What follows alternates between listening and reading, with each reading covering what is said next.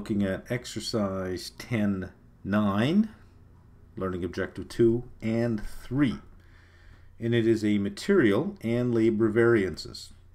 The direct materials and direct labor standards for 1 bottle of clean all spray are given below, and I've gone ahead and written them out here.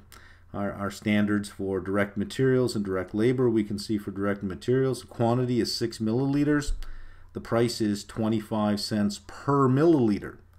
So it's a total cost of $1.50 in direct materials. And for direct labor, 0.2 hours is the standard quantity. We pay $12 per hour. So when we multiply those out, we have $2.40 per unit, standard cost. During the most recent month, the following activity was recorded. So we have A, 20,000 milliliters of material was purchased at a cost of 20 cents per milliliter. So let's write our actual here, and we have direct materials and direct labor. So we're being told that 20,000 milliliters were purchased at a cost of 20 cents per milliliter. So there's our actual cost for direct material and actual quantity. B, all the material was used to produce 3,000 bottles of clean all. So we know that our output was 3,000 units, and our inventory, just so we know, is 0. That makes calculations a lot easier. And C, 625 hours of direct labor time was recorded, so our actual quantity of direct labor was 625 hours for a total cost of $7,500. So we can go all the way over to here for $7,500. Now, we can figure out what the rate was just by doing some division, but it's not necessary. Number 1, required. Compute the direct materials price and quantity variances for the month. Okay, so for number 1, we need our actual quantity times our actual price. This is for direct materials. And our actual quantity was 20,000. Our actual price was 0.2. So 20,000 times 0.2 will give us $4,000. And we're going to compare that with our actual quantity with what our standard price would have been. So it's still the same 20,000 units times our standard price is 0.25 milliliters. And multiplying that out, we'll get $5,000. So we see that we have a price variance. It is $1,000 favorable. So we have a $1,000 favorable price variance. We're going to compare our actual cost, our actual quantity with our standard price with a standard quantity at a standard price. Well, it's 6 milliliters per unit. We have an output of 3,000 units. So 3,000 times 6 milliliters times our cost per our standard cost, which is 0.25. So 18,000 times 0.25 is 4,500. We could have arrived at that by simply multiplying $1.50 by the 3,000. So there are 2 ways that we can do it. Since there are no inventories and everything was used, we can compare these 2 numbers directly, and this would be our quantity, the variance. And we can see that it is 5,000 minus 4,500 is 500 positive. If it's above 0, it is unfavorable. So our total variance that we can see here, our total variance is 1,000 favorable plus 500 unfavorable gives us 500 favorable. We should have incurred $4,500 in expenses. We actually incurred 4,000, so we're 500 favorable. All right, so that one is done. Part 2. Number 2 says compute the direct labor rate and efficiency variances for the month. Well, again, I'm not going to write out the formulas each time. We're going to continue down. We need our actual quantity times our actual price. So here's our actual, and we already have it done for us, 7,500. That's why I say we don't really need to calculate the rate per hour because we already have the total. So we're going to compare $7,500 with an actual quantity times a standard price. Well, our actual quantity is 625. Our standard price is $12 per hour.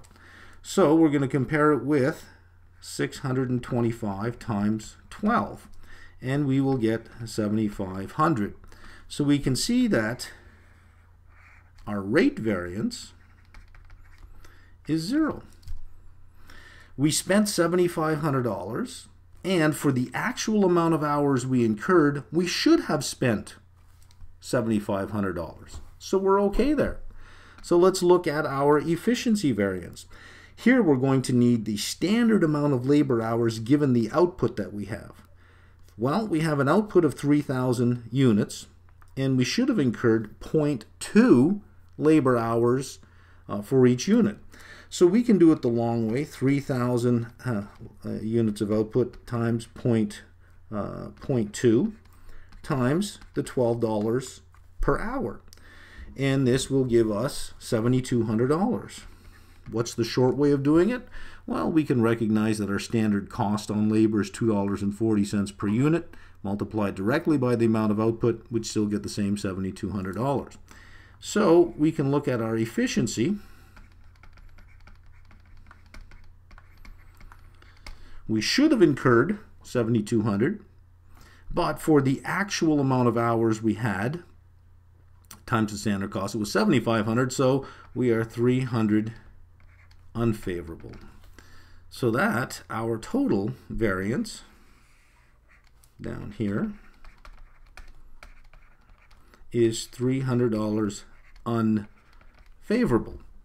And we're done. Exercise 1010 will take us through learning objective 2, material variances. Refer to the data in exercise 10.9, that's the one we just did. Assume that instead of producing 3,000 bottles of clean oil during the month, the company produced only 2,000 bottles using 16,000 milliliters of material. So the new information here is that we now have inventory. Our inventory, remember, we purchased 20,000. Our inventory is now 4,000 because we used 16,000. So we have an inventory of 4,000, and our output changes from 3,000 to 2,000. Compute the direct materials price and quantity variances for the month. Well, that's easy enough. Our price variance will remain the same. Our actual quantity times our actual price. You'll recall that there were 20,000 units that we purchased at 20 cents per unit, and our total cost was $4,000, and we compared that with our actual quantity times our standard price, which was 20,000 units, times 25 cents, which was $5,000. And we had, if you recall, a price variance, we'll call that price variance, of $1,000 favorable. Now we want to compare that with a standard quantity for the level of output times the standard price. Well, our level of output is not 3,000 anymore, it's only 2,000. So we can only use the 2,000 multiplied by the 6 milliliters times the standard price of 25 cents. We will get $3,000. We cannot compare the 3,000 with the 5,000 because the 5,000 assumes all 20,000 units. That's the actual quantity were 20,000. But our actual quantity was 16,000. Remember, this is calculated at the time of purchase. This variance is calculated at the time of use. So when we use them, we're only using 16,000 times our standard cost gives us $4,000. So now we're ready to compare it. Our output was 2,000 units. We should have used 12,000 at 25 cents for 3,000. We actually used 16 to create this output. That's the difference there. So our quantity variance, we can see, is 1,000 unfavorable. unfavorable. $1,000 unfavorable. There we go. That was all that was required for 1010.